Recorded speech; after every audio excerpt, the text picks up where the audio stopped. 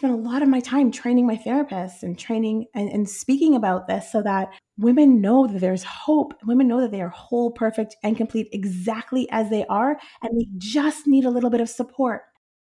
What if there are things we never had the opportunity to learn? We've all been to school or training, but there are things they never taught us that actually make a powerful difference in life. I'm here to share with you all the pieces you've been missing: mindset, health, success, and more. And we'll all learn together from guests along the way. We may not have learned it the traditional way, but oh my goodness, let's keep learning how to do things differently. OMG, hello, my friends. Today's episode is very focused on women's health, and I am excited to be able to talk about this with my guest today. Pelvic health is something that is gradually being talked about a little bit more, particularly in the podcast world, I would say. But it's still something that many of us, and I might raise my hand on this one, including me, really, are not always totally comfortable discussing. And at the same time, this is pretty life-changing in terms of importance. So my guest today is going to help me out of my comfort zone and help you with a lot of great information. So Hannah Ross is a highly passionate, holistic leadership coach, women's health advocate, and host of the She Has the Audacity podcast. And I have shared an episode of that because I was her guest as well. As the clinic director and pelvic health physiotherapist at Vital Physiotherapy and Wellness, she's a leading women's health and pelvic health physiotherapy clinic in Toronto. Hannah is dedicated to empowering her team, colleagues, and clients through coaching, mentoring, and education. She is renowned for her expertise in pelvic health, prenatal preparation, and the realities of parenthood. And she's a sought-after educator and speaker who inspires her clients to take charge of their health and lifestyle. She is really a true champion for high-achieving women. So I am so excited to have you. Welcome. Thank you for having me. I'm excited for this conversation. We're going to create some safety for you around the topic of pelvic health. Yes, and I don't mean to make a big deal about that, but really I guess the point is it's something that we don't all sit around and talk about, right? So It's important to do that. I mean, we don't talk about it. And also, it's so interesting because we've normalized it as something that you should just shut up about. Like, don't talk about it. It's kind of our, pretend this isn't happening and just smile and act like everything's okay is sort of our norm. Agreed. And I think we deserve a lot more than that. I think we do too. So let's dig in. Here we go. Well, first of all, tell us, because I think people's stories are powerful, how did you end up working in this field related to pelvic health and working with women? All right. So I feel like just like all of us sort of get to where we are because of our own personal experiences, I'm no different. So I'm actually a mother of 4. And after I'm like a lifelong, exerciser and movement, passionate mover of my body.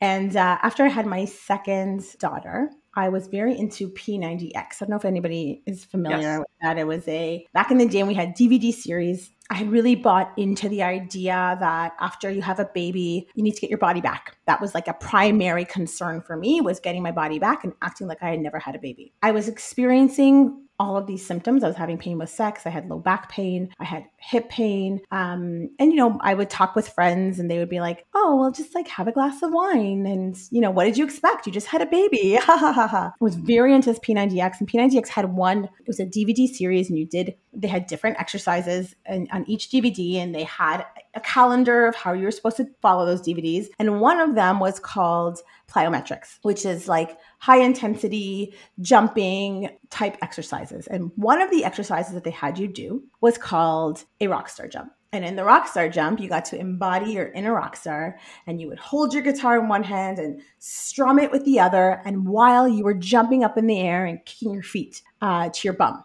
just like a rock star would. And every time I landed, I peed my pants. And I was like, something's not right here. And I went to my doctor, and I love my doctor. She's very well intentioned. She covers all the bases. She sent me for an internal ultrasound. And guess what? Everything looked normal. And she told me everything was fine. But I really did not feel fine. And I think that the more that I speak to clients, the more they speak to to women, this is literally the experience that they have. They're told, what did you expect? You had a baby. Or what did you expect? You're going through perimenopause. Or what did you expect? You're postmenopause. This is what our bodies do. But, women's bodies fall apart. Just have a glass of wine, just throw on a pad and go on with your life and pretend like it's not happening. Just like we talked about earlier. Don't talk to people about it. Just smile and act like everything is perfect. As long as you look on the outside like everything is fine, be really, really thin and get your body back. Even if it's not functioning on the inside, just shut up about it. And I think that my doctor, I really think she didn't have the resources she didn't know what to do. Right. And at this time, I was working as a physiotherapist in an orthopedic clinic. We were working with people with back pain and neck pain and sports injuries. And one of my friends at the clinic, one of my physio friends, was getting trained in this area called pelvic floor physiotherapy. And this was my daughter, now my second daughter is 13 years old. So this is 12 years ago. And she was telling me all about it. And what is a pelvic floor physiotherapist? A pelvic floor physiotherapist or pelvic health physiotherapist is a physiotherapist who has extensive background orthopedic knowledge. We know we're trained like any other, but we have a special designation to be able to perform internal vaginal and rectal assessments to assess the pelvic floor muscles. Think about pelvic floor muscles, we think about Kegels, right? When you think that's all we've ever been told is just a Kegel. Right? These muscles are important for continence, for, making sure you're not leaking urine or feces or gas when you don't want to be. They're really important for healthy sexual function. They're really important for pumping the blood from your lower extremity up to your heart. They're important as part of our core, like when postpartum or later on in life, our core is actually made up of our breathing muscles, our inner abs, our pelvic floor muscles, and our low back muscles. There's like this canister inside, and they work as a system and nobody talks about it. And so when when people are saying like, I don't feel like I don't have my abs back, well, we got to start really, really internally. And nobody talked to me about this. And so she was like, Hannah, you should come in. I'm going to assess you and I'm telling you, I'm going to help you. And I was like, your fingers are going nowhere near me. Get your fingers away from me. The idea to me was so absurd. Like, what do you mean you're going to train my vagina? Like, that's ridiculous. Yada, yada, yada. She convinced me to come in. And when I say it changed my life, I literally mean it changed my perception of myself. I went in and I really acknowledge now, and I see this with so many clients and women that I work with. I genuinely I thought my body was broken. I was looking around to everybody else. I'm like, I must have done something wrong. They all have it figured out. Why am I the only one who's leaking? Turns out nobody else is talking about it, but they were all experiencing symptoms too. I was the proactive one who was searching for answers and who was open to having the conversations. But everybody else they're suffering in silence, actually. Yes. And so I recognized that I was totally disconnected from my body. I now felt like I was truly strong from the inside out. And at that time, I also was starting to really I didn't want to treat people's shoulders and elbows anymore. Like, it really wasn't a passion of mine.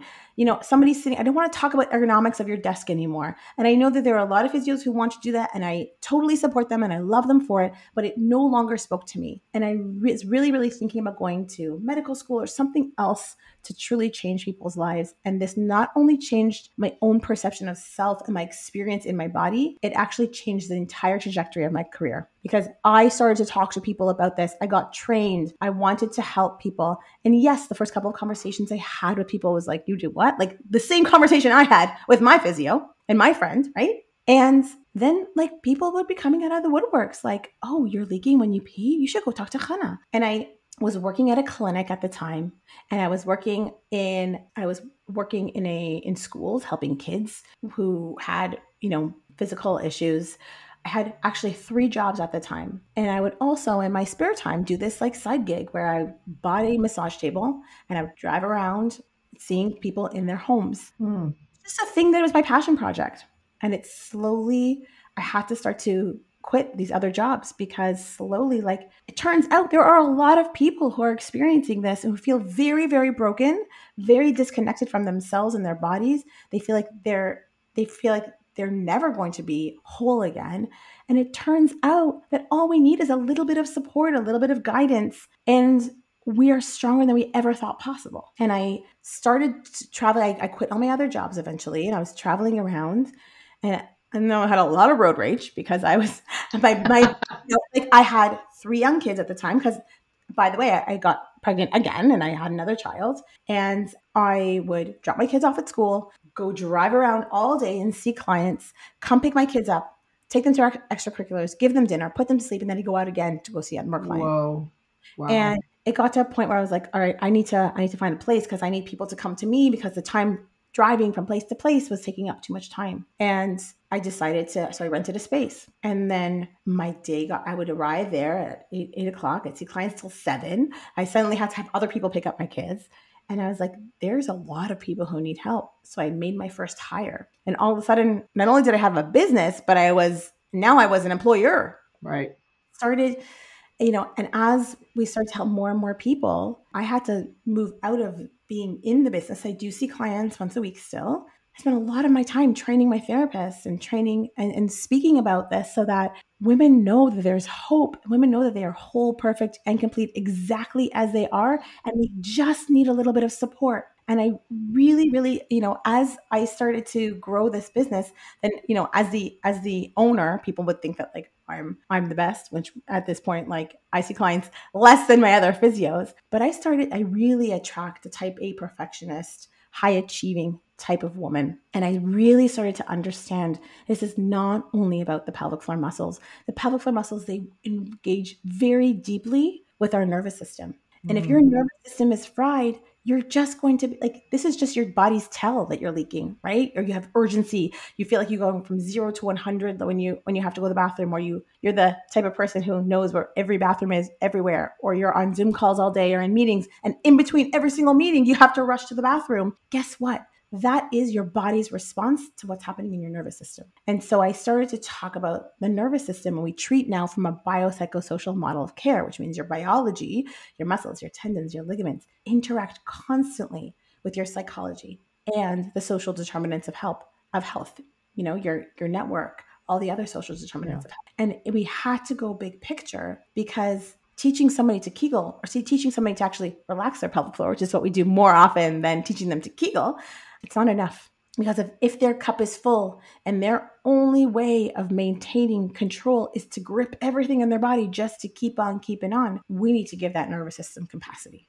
Yeah. Wow. So that's an amazing story. And if you saw me, listeners, half the time my mouth was hanging open as she was saying various things. So I'll just tell you that, since you can't see me. So many things in there. First of all, I fully agree. Our own stories are always powerful, as I said before, and tend to be kind of how we end up getting to something that we really love to do, because we had to deal with it ourselves and we had to figure it out ourselves. Yeah. And I know so deeply that feeling that the clients come in with, feeling so broken. Yeah, absolutely. And second of all, 2 things struck me, and this is the point where my mouth was hanging open, because if you're a woman who has had a baby or babies, or who is in midlife, I feel like you haven't escaped from having some sort of issue related to pelvic health. And so we're going to talk about that. But I did not realize that the pelvic muscles were involved in blood flow, like you mentioned, and that it was part of the core. I do bar class. I work on my core. I feel like that's really important. And I had no idea, none. So that was kind of a revelation. Yeah.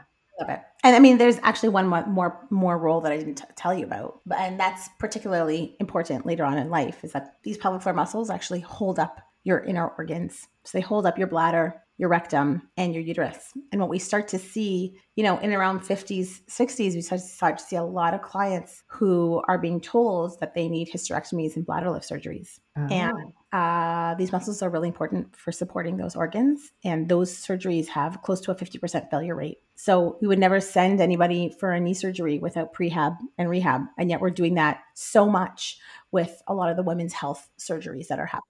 Wow. Okay. So everything you've said so far makes me realize that in doing one podcast episode, we're not going to be able to deal with all of these issues, but we're going to try to hit some big ones.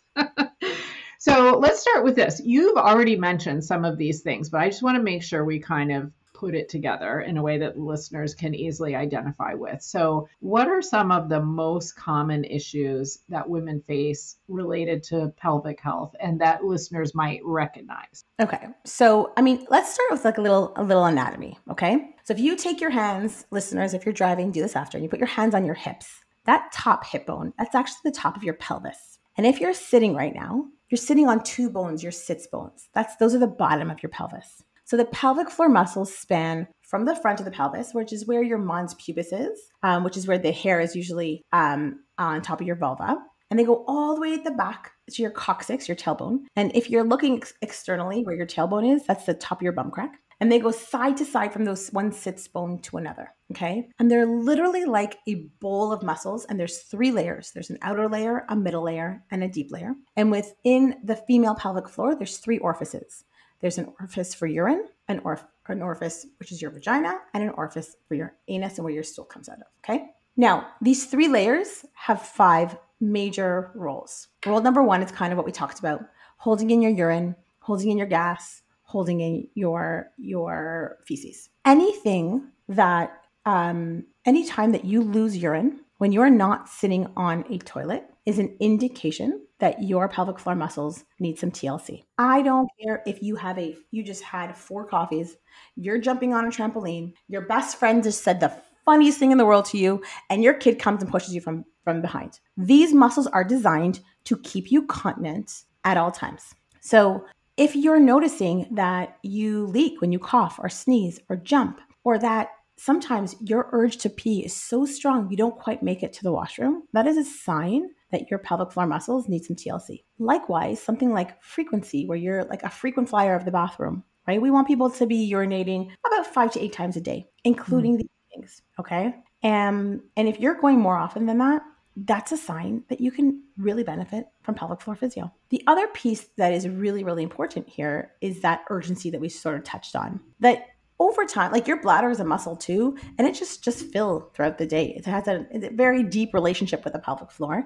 And when that bladder fills, it sends a message to the brain. It says, I'm full. You should be able to walk to the washroom slowly and calmly, sit down on the toilet, and release your urine. And if your brain only goes from, we got to go right now, there's no like slow, gentle, oh, you start to notice your bladder's a little full. Okay, I'm okay. And then it fills up, and then you can gently, walk slowly to the washroom.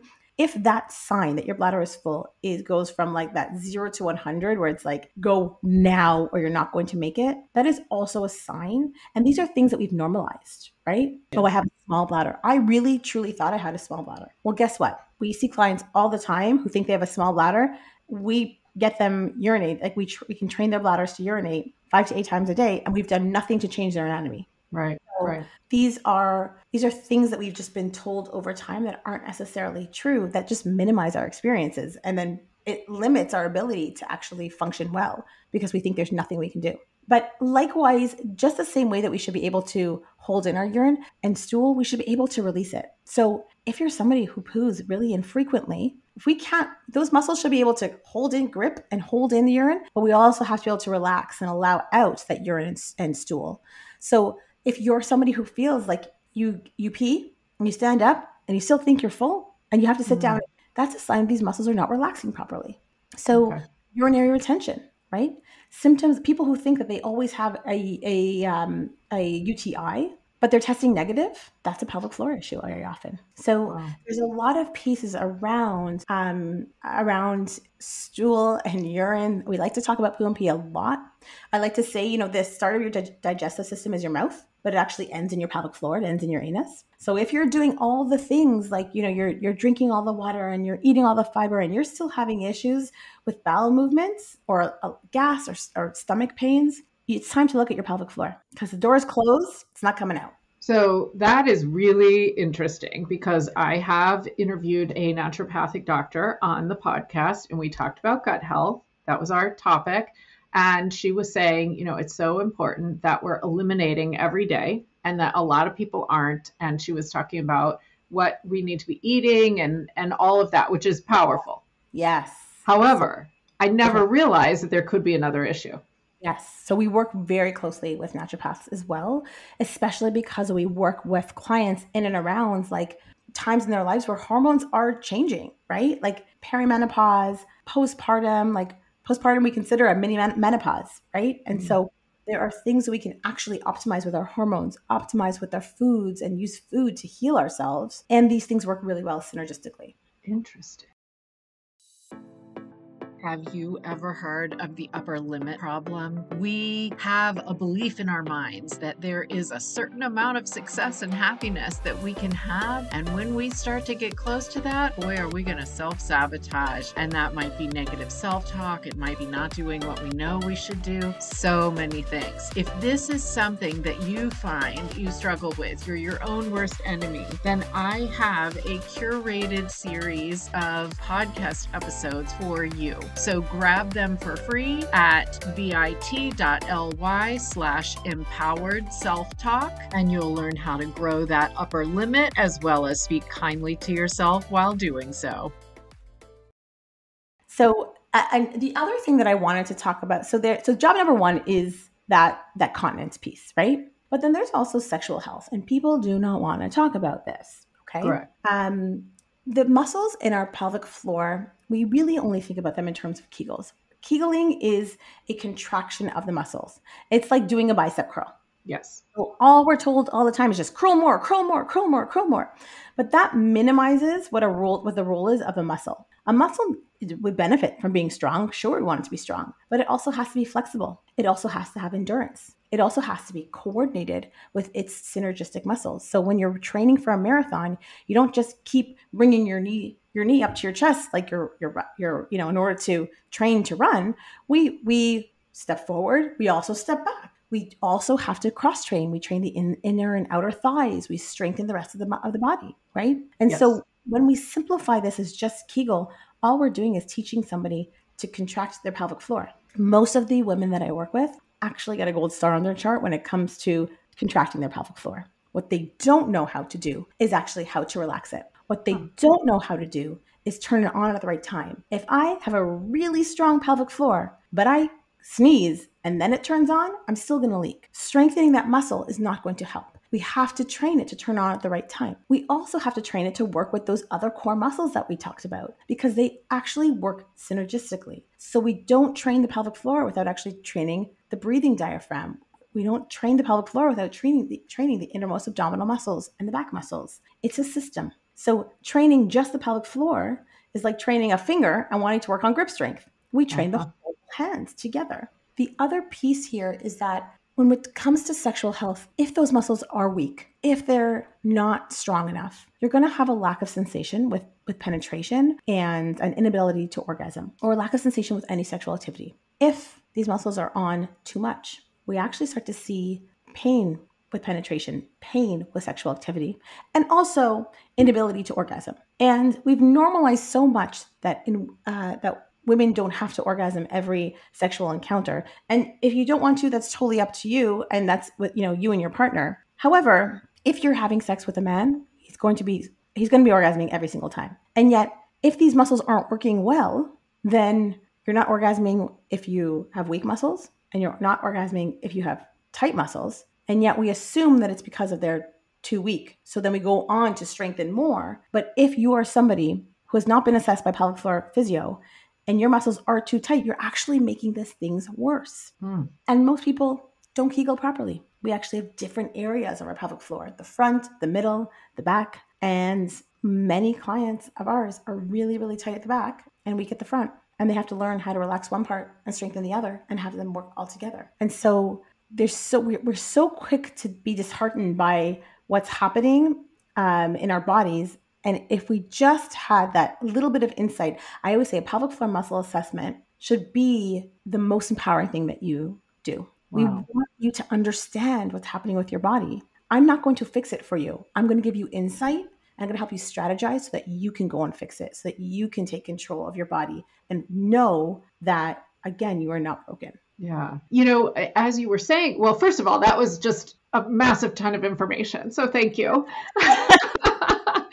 Second of all, it just made me realize more and more that we do let this be sort of shrouded in mystery. And maybe part of it is that, like, as you're saying, Kegels, I think probably every woman knows what that is, but now I'm thinking, do I really know? Like front, middle, back? Like, I don't know.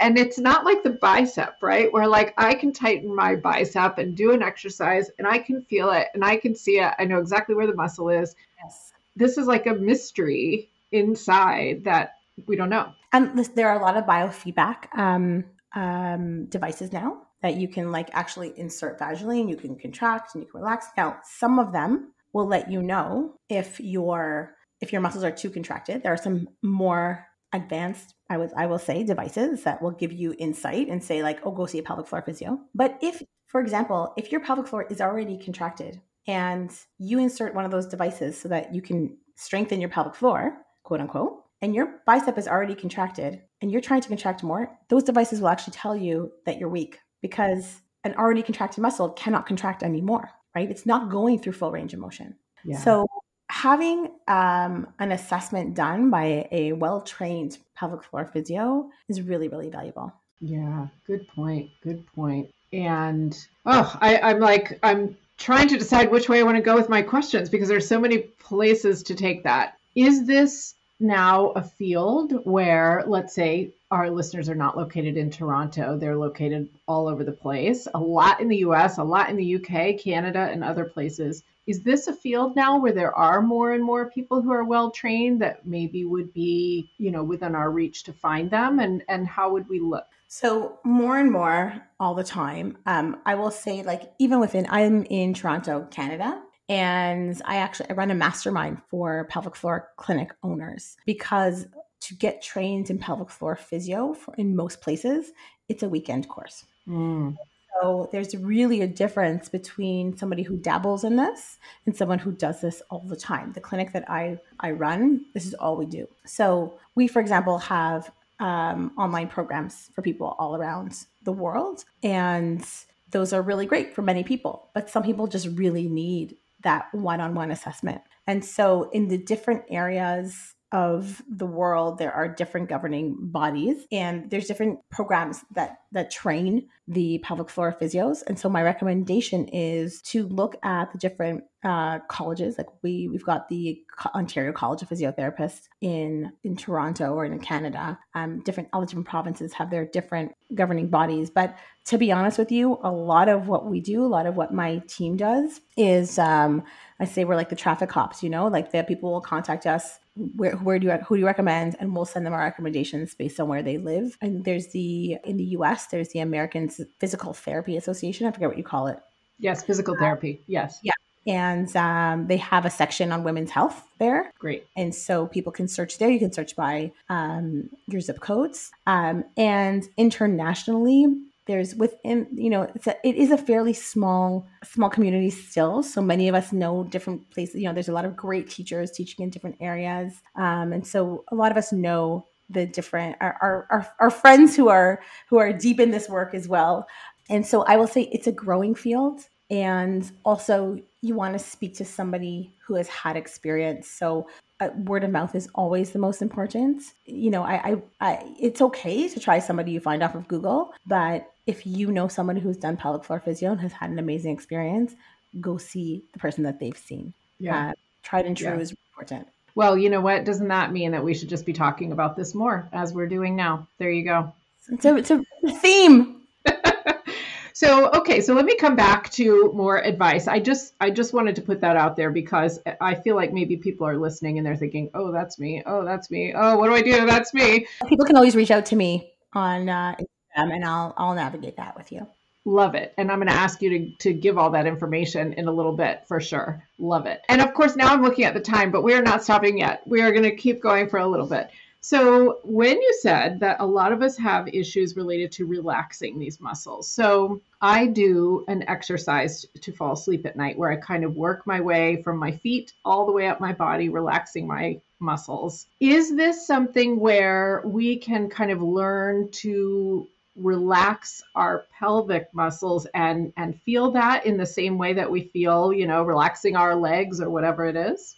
100%. Now, one of the things, I'm not going to say it's working against you, but one of the things we have to overcome initially when we're working with the pelvic floor is that so many of us just want to ignore this area of our body, right? Yes, they're muscles like any other. However, there's a lot of, there's a lot of pieces to this where there is shame involved for many people. There's years and years and years of social conditioning to just, ignore this area. It's shameful. Don't think about it. And what that does is in our brain, there's something called a homunculus, which is a representation of every area of our body. And if we ignore the area, it's really much harder for our brain to connect with those muscles. And so a lot of what we do initially is actually just learning to connect to that area of our body, learning to find it. Going to some of our clients, they can't Kegel because their brain doesn't even like it. It's just hard to find, right? They're just like, ignore this and move on with my life. So learning to relax, we use a lot of visual cues so that we can start to learn to connect to that area. And when we're using the visual cues, often in clinic, I'll assess somebody internally and we'll try a couple of we do it with breath, different visualizations on the inhale and see which one actually produces a relaxation of those muscles.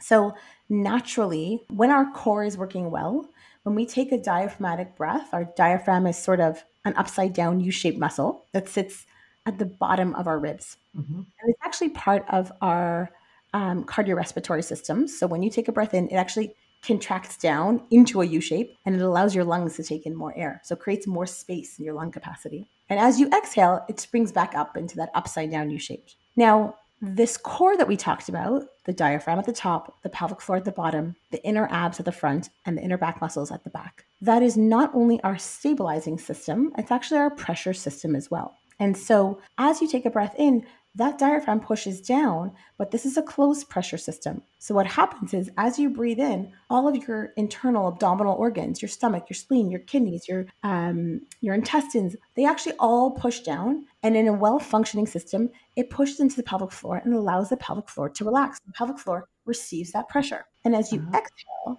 the diaphragm springs back up and the pelvic floor should gently engage naturally, like without ever having to think about Kegeling. When we're training a Kegel, we're strengthening these muscles. This is one of the first places that we do train it. We train it on the exhale. But before we ever start that, we actually start to get into alignment, bring your ribs over your pelvis, and focusing on that inhale, allowing those muscles to relax. And one of the first visualizations we give, both to clients who are learning how to relax their pelvic floors, and we also teach this to our prenatal clients in preparation for birth around week 34 and on, is to do 10 breaths. We slow them down. So we ideally want them to be a 4 to 6 second inhale. So that might take a couple of breaths for you to get to that slower pace. And as you're inhaling, you're actually visualizing a flower blooming down and out of your vagina or your anus. Yes, we have a lot of fun in pelvic floor physio. Such a great visual. Okay, continue.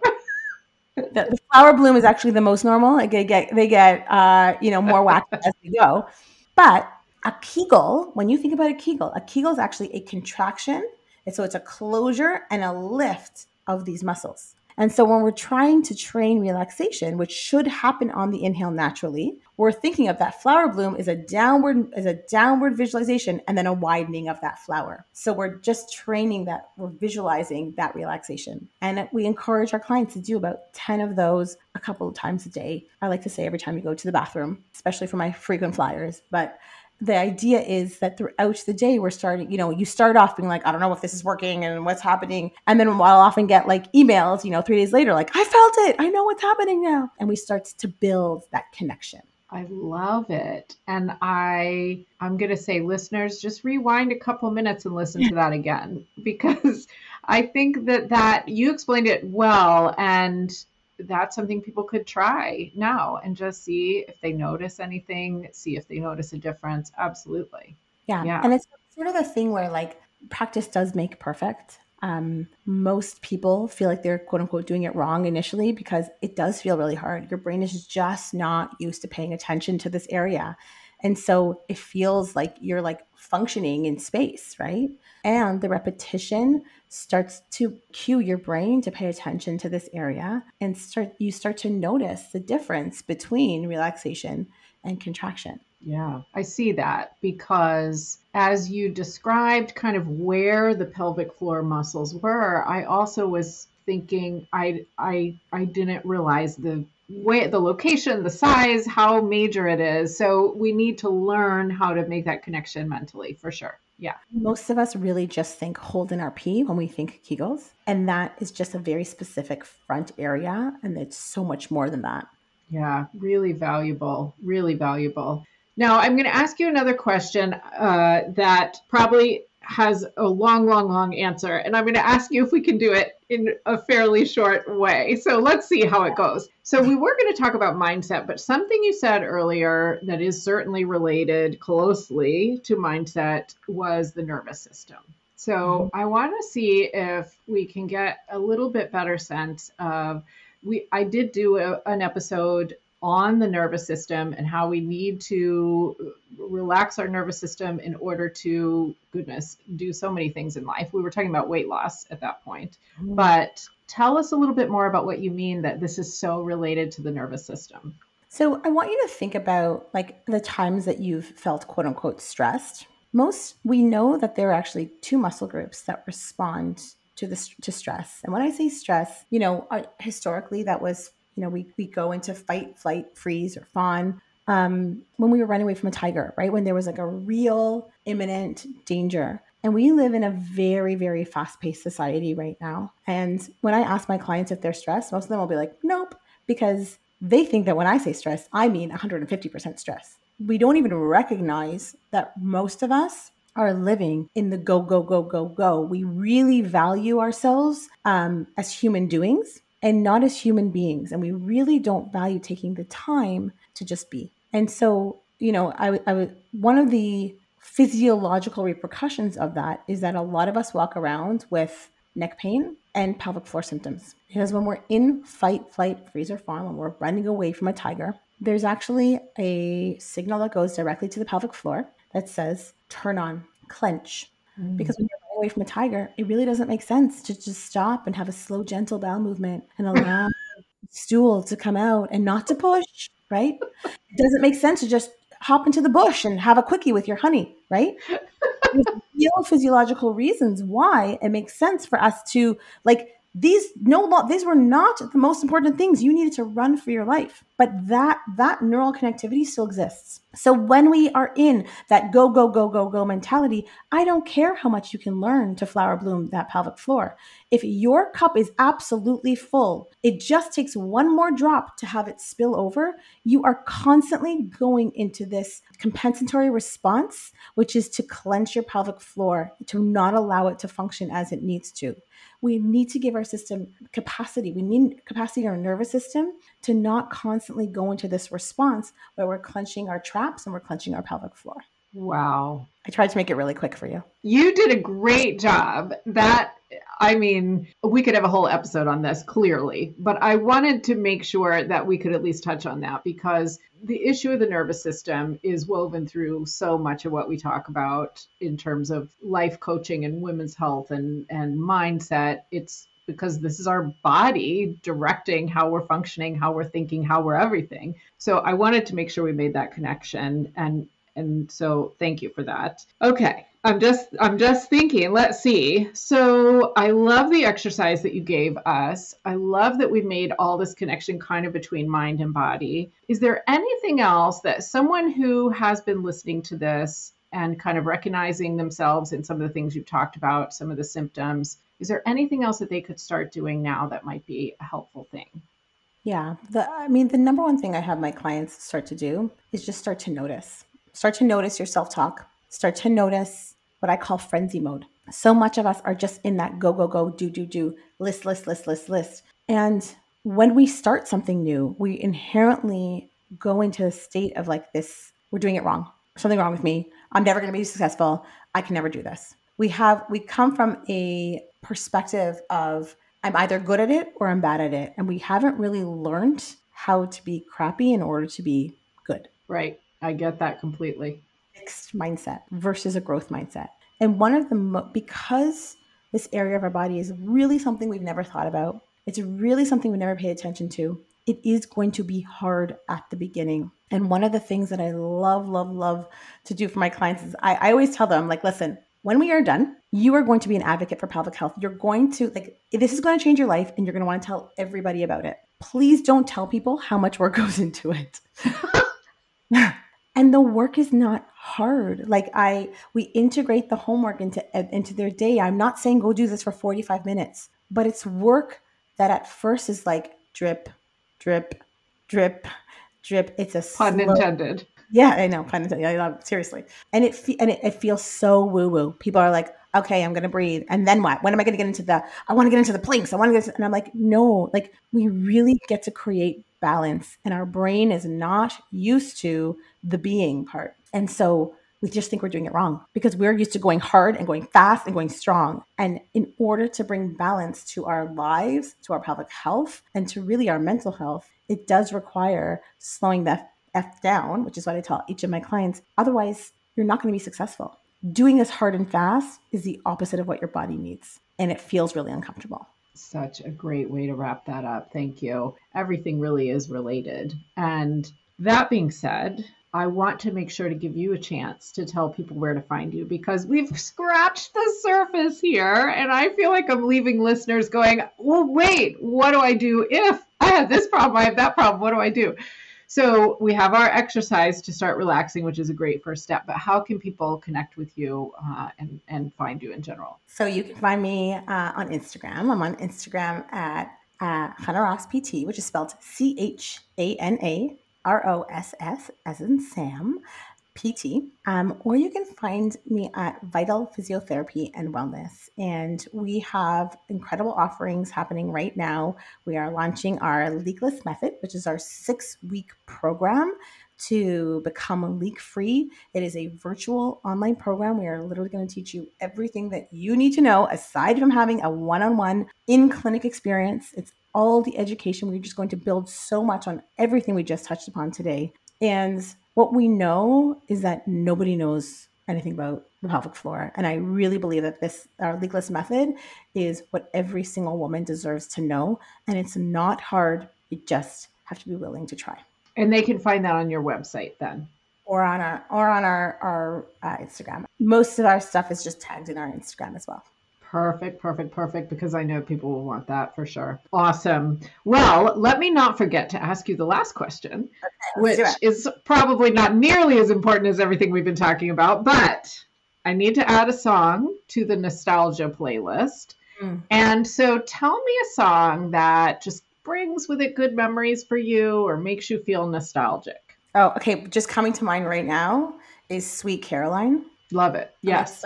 Every time that comes on, everybody puts their links arms and we all sing it together. And it's just like such a positive, happy song for me. I love it. I don't have that on there yet. And I'm just kind of swaying as we're talking about it. So yeah, absolutely great. There you go. You don't want me to sing, so I'm not going to do that. Hannah, thank you so much. This really is going to be impactful for a lot of women. I know that it is. And that's just a powerful thing for both of us to be able to go out into the world and do. And so listeners, reach out to her, find out more information. And I hope this has been helpful. Thank you for joining me. Thank you so much for having me. This has been a lot of fun. I am so glad that we talked about this topic. That is not something that we hear about, we think about. Well, maybe we think about all the time, but we don't necessarily talk about in general conversation. So I hope this was so helpful for you listeners. And if you are listening to this before June 20th and 21st, make sure to go hit the show notes, take a look at the link for the masterclass coming up on June 20th. It's lunchtime for most of us. And I want to help you stop being your own worst enemy. You can also go to www.omgteachme.com/coaching. And I can't wait to see you there. Have a good one. I hope you enjoyed today's episode. OMG, did you know that we have mini episodes every Friday as well? Make sure to follow OMG Teach Me in your favorite podcast app so you get all the goodies. And if you're just finding this podcast and you're kind of wondering where to start, I have a curated mini series for you to help you stop self-sabotaging, because we all do it. So head over to www.omgteachme.com and and sign up when you get the pop-up box. We may not have learned all these things in school, but they sure are powerful now.